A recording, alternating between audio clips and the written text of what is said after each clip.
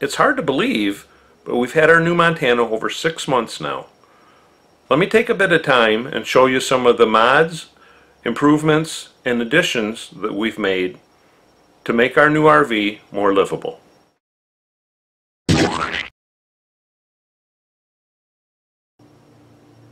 One of the very first additions to our new Montana was this ottoman. Not only is it a very convenient place to put stuff, as well as your feet, but we can also store our blankets when we're not using them. Next, I modified this light switch here because when the trailer was built, they had it wired so that the switch on the right controlled the lights on the left, and the switch on the left controlled the lights on the right. One of my personal favorite additions is this Vizio 5.1 Dolby surround system. The soundbar includes 2 satellite speakers as well as a subwoofer. These I placed behind the entertainment seating against the wall. And the satellite speakers I tucked underneath the chair and mounted them to the frame. In the entertainment center, I added this TiVo. I also rewired the stereo so that the speaker selection numbers made more sense.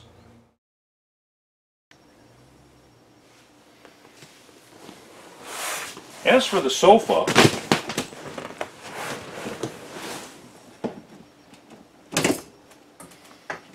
I added these felt feet to the bottom of the legs on the sofa so that when the sofa bed is pulled out, the legs don't scratch the linoleum floor. On this side of the kitchen, I added a rack to hang our kitchen towel on. And over here, I added a rubber bumper so that when the pantry door opens, it comes in contact with the bumper instead of the hard countertop surface. In the pantry, I rewired and added this light switch. The light switch was previously located out here on the end of this cabinet. For the longest time, we didn't even know what the light switch went to.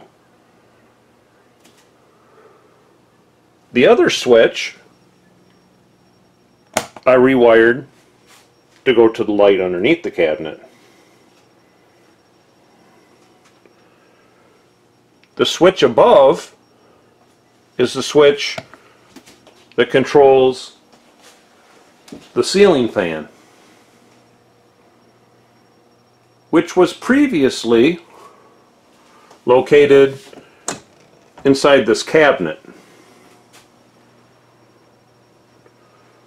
After I removed the switch from this cabinet, I was able to install the interface that goes to the surge protector. The surge protector itself is actually located in the cabinet below. Recently,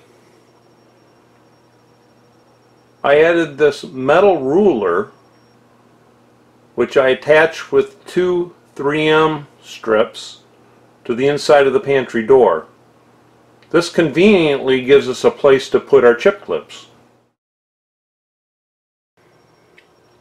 Another modification that I made is I removed both the thermostat in the kitchen here as well as the one in the bedroom and sealed the holes behind them in the wall, thus preventing any airflow within the wall to change the temperature settings on the thermostat itself. I installed this atomic clock over the cabinet. Atomic clocks are extremely convenient. They reset themselves depending on your location, which is great while you're traveling. This walking stick fits quite nicely next to our front door. Not only is it obviously good for walking, but it also can be used as a home security device. One of the first additions to our bedroom was the replacement of the original mattress with a foam mattress, which we purchased from Lisa. Another improvement that I made was I replaced both the TV in the bedroom and the TV outside with Samsung 32-inch smart TVs. I also went ahead and included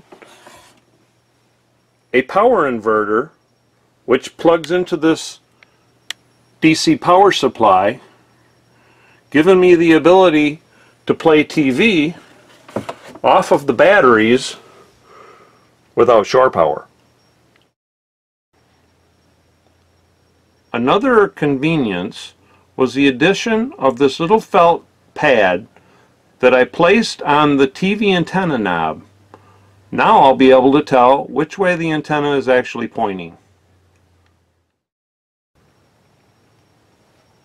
On the very first trip we took, we found all of our clothes on the floor.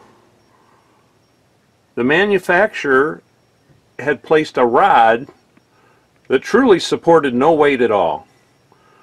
So therefore I went to the Home Depot nearby and I purchased a proper rod and hardware that would support all of the clothes that we have. Another feature that always frustrated my wife was the fact that the light in the closet was turned on by the switch on the wall on the other side of the bedroom. So I went ahead and replaced the light with a larger light that also had a switch on it.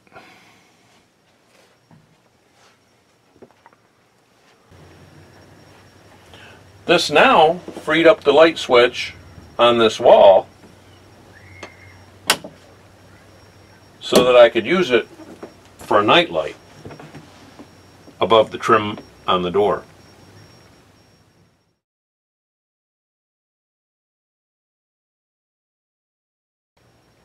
I installed this weather station on the wall next to the TV in the bedroom. We can now tell not only the temperature inside as well as the temperature outside, but what time it is. It's an atomic clock, so it'll stay correct. Now that I no longer needed the light in the closet in the bedroom, I could use it to replace the light in the vanity in the bathroom, which for some reason was a much smaller light to begin with. In the bathroom, I also installed these two hooks in the shower, thus giving us a place to hang our wet swimsuits. Quite often, RVs lack towel racks. Same is the case in ours. We installed these simple but very convenient non-slip towel hooks. We also have a hook on the door as well as inside our cabinet, because let's face it, you can never have enough hooks in the bathroom. I also have a hook in the bedroom that hangs over the door. Now outside, I've taken a garbage bag and put it over the TV. Electronics don't like moisture, and I just thought a little bit of extra protection wouldn't hurt. Also, behind the TV is an outlet. In this outlet was a cord running up through this hole, which actually went to an outlet on the inside of the RV. So I removed the outlet and actually rewired it the way it should have been done from the factory, and left this outlet alone. Now within the front of the RV, in the battery compartment,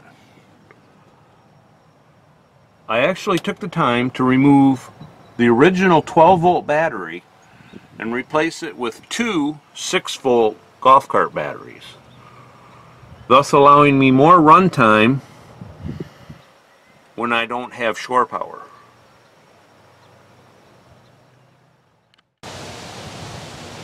On the back of the RV, I added a 8-inch hitch extension.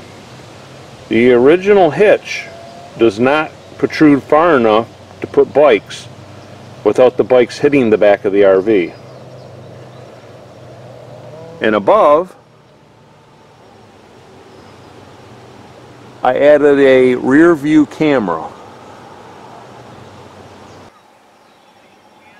Finally, I added a keyless entry lock.